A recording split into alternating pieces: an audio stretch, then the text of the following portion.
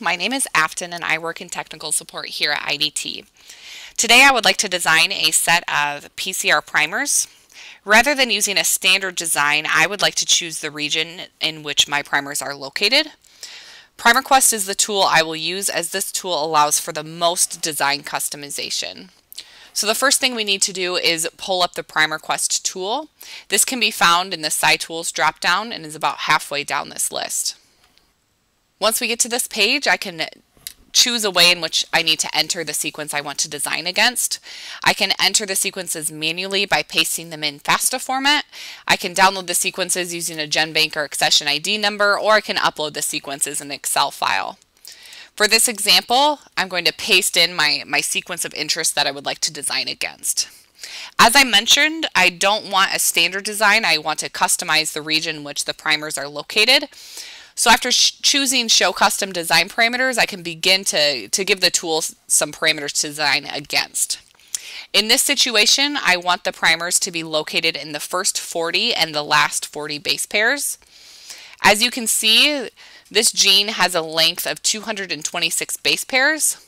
So if I want the tool to design outside of region 41 to 185, I would consider that as an excluded region. Essentially, an excluded region tells the tool that the primers can't overlap any region specified in the list. After typing 41 to 185 in this box, you can see that a black section populates in this custom target region. This indicates that that excluded region list is now located on that accession ID number.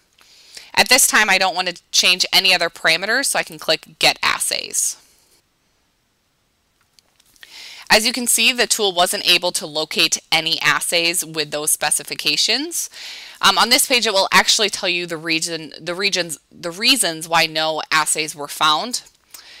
The way this is read is that for this forward primer, 261 possible designs were considered. 16 overlapped that excluded region. So since the excluded region isn't allowed to have any primer as part of that, those primer sequences were ignored. Then it also lets me know that 245 were outside the GC content range, and so none of these primers met the design parameters.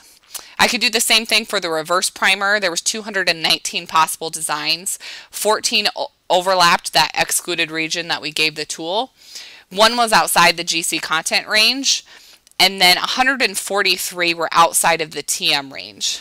So at this point, I may want to consider adjusting some of my parameters. Since I do still want the primers to be in the first 40 and the last 40 base pairs, I think I should probably relax the constraints for the GC content and the TM. So at this point, I am going to adjust the parameters that I gave the tool to design with in the first place, mostly the GC content and the TM range. So for the TM range, I will allow that to go up to 70 and the GC content up to 80. And then we can see if the tool is able to design within those regions once those parameters are relaxed. So once again, we'll click Get Assays.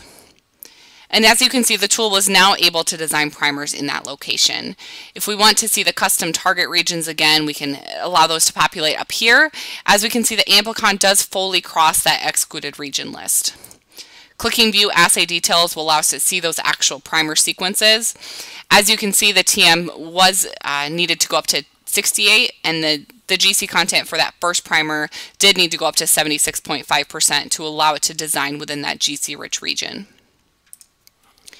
Once again, that was designing a set of PCR primers within a specified region. If you have any further questions, please contact tech support here at IDT. Thank you.